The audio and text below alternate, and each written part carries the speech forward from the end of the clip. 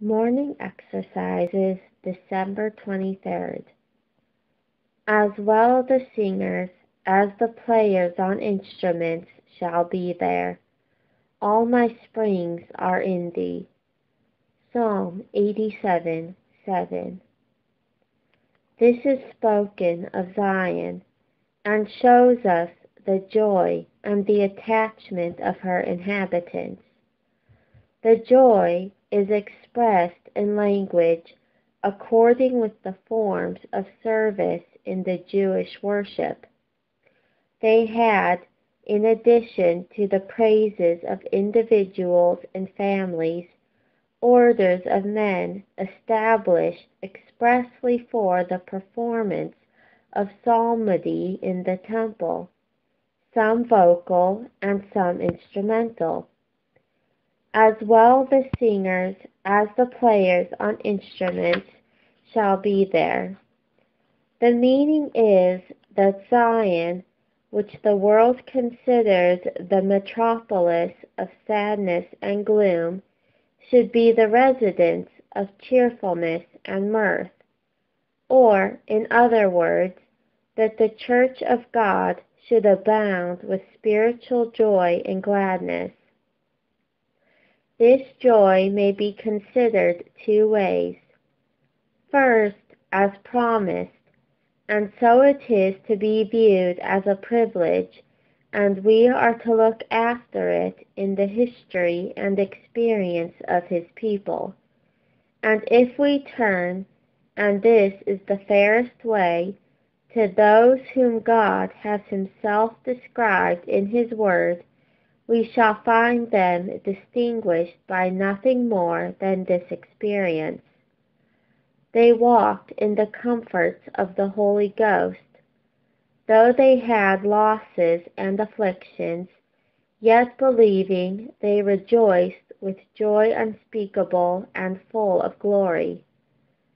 Secondly, as commanded, thus they are enjoined to shout aloud for joy, to rejoice in the Lord always, to be filled with the Spirit, speaking to themselves in psalms and hymns and spiritual songs, singing and making melody in their heart to the Lord. And thus it becomes a duty, and as such we are bound to seek and to preserve it, to study the grounds of it, to guard against everything that would invade and injure it, to endeavor by all means to increase our joy in the Lord, and never refuse to be comforted. All must be singers and players on instruments here. All cannot perform equally well, but all must do something, and pray and strive to show that the religion of Christ is able to make its possessors happy, that it can set their roving hearts at rest, that it can enable them to dispense with the dissipations of the world, that it can sustain them under the trials of life, and raise them above the fears of death, and thus adorn the doctrine of God their Savior in all things. But here is attachment as well as joy. All my springs are in thee. No affection was ever more sincere than that which the pious Jews bore to their native land. Jerusalem was the source of their hope and glory, the circle and the center of all the endearments of life. They breathed out their very soul when they said, "Peace be within thy walls, and prosperity within thy palaces." They deemed nothing too dear to be parted with for its ornament or defense.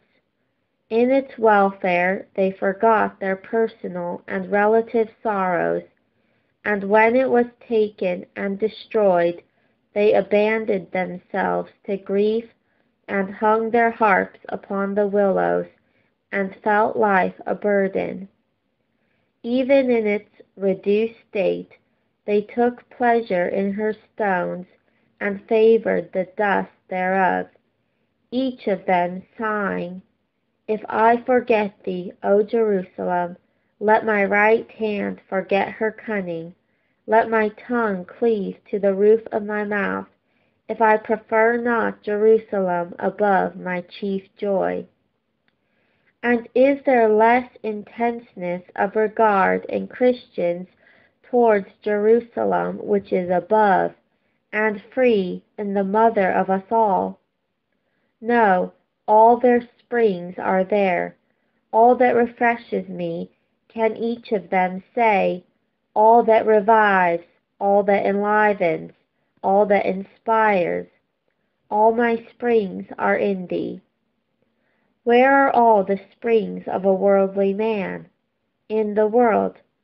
To all his interests there he is alive. His heart is glad when his corn and wine increase, and his joy fails with them. His losses are the taking away of his gods, and what has he more? But what is the experience of the Christian? In the Word of God and the ordinances of his house, and communion with his people, and the consolations of his Spirit. Here it is, says he, I find my heaven. If this cannot touch and animate him, nothing for the time can. On the other hand, this can make him joyful even in tribulation. This seems to indemnify him under every earthly disappointment. What is it, says he, that my schemes fail, if his flourish? Yea, in spiritual darkness, and when he is ready to conclude that he has no part or lot in the matter, and that his heart cannot be right in the sight of God, his countenance is illumined, and the tear of joy starts into his eye when he hears that the word of the Lord hath free course and is glorified, that sinners are fleeing to the Saviour as doves to their windows, that the order to Zion is issued. Enlarge the place of thy tent, lengthen her cords, strengthen her stakes. In this, says he, I rejoice, yea, and will rejoice. And so, when there are apostasies and backslidings, and professors cause the way of truth to be evil spoken of, he is sorrowful for the solemn assembly, and the reproach of it is his burden. And his fear, as well as his hope, and his grief, as well as his pleasure, show where the attraction of his heart lies. And if anything is to be done for Zion, he feels a courage that is not natural to him. His tongue is as the pen of a ready writer. His hand gets suddenly into his pocket, and to his power, yea, and beyond his power, he is willing to communicate, and his zeal, as well as all his other feelings, justify his saying, All my springs are in thee.